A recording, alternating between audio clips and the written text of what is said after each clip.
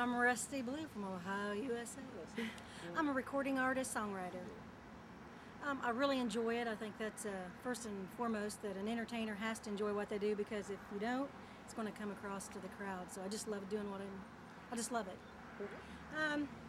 Well, I'm actually a fairly new songwriter.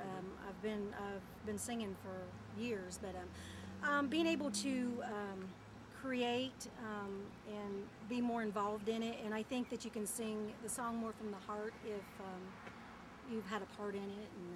And as a matter of fact, I have some songwriting sessions with Mark Trail and John Foster while I'm here, and then it's headed over to Country Weekly to perform live for them. And if it wasn't for my fans, I wouldn't be able to do full time what I love to do. So I do this full time. So if they didn't like you, you couldn't do it. So they're very important. I think the fans have to come first.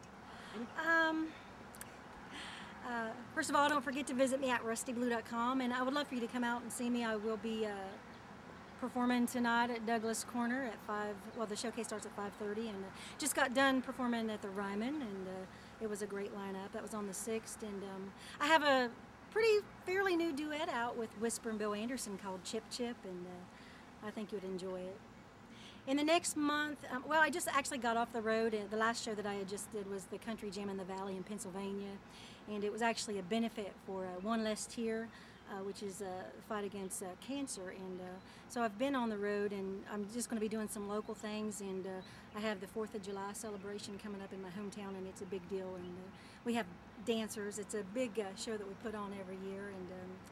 And I'm working on my brand new album, and looking for songs, even though I write. And I'll be hopefully touring France next year. So just signed a contract with Mission Country. So.